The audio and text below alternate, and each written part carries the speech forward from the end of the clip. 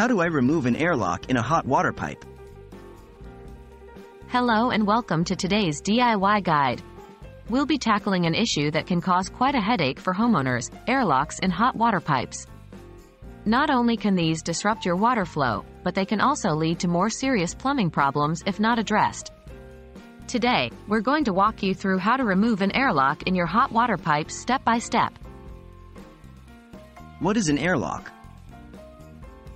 First off, let's clarify what an airlock is. An airlock happens when air becomes trapped in your plumbing system, causing a blockage that prevents water from flowing properly. They're most common in hot water systems. You'll know you have an airlock if you turn on a faucet and only a dribble comes out, or sometimes, nothing at all. What do you need to remove an airlock? Now that we know what an airlock is, let's gather the materials we need to remove it. The primary tool you'll need is a standard garden hose. It's also wise to have some old towels handy to mop up any spillage. How to remove an airlock in hot water pipes? Step 1. Start by identifying the problem tap. This will be the one where water isn't flowing freely. Step 2.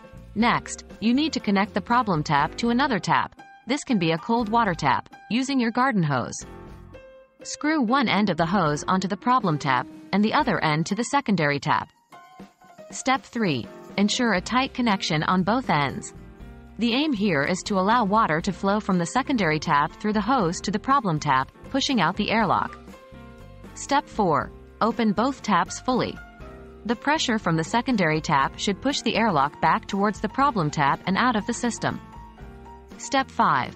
Leave the water running for a few minutes to make sure the airlock is completely removed. What if that doesn't work? If the hose method doesn't work, the airlock might be more stubborn than usual. In this case, you might have to call a professional plumber. They have special tools and methods to deal with persistent airlocks.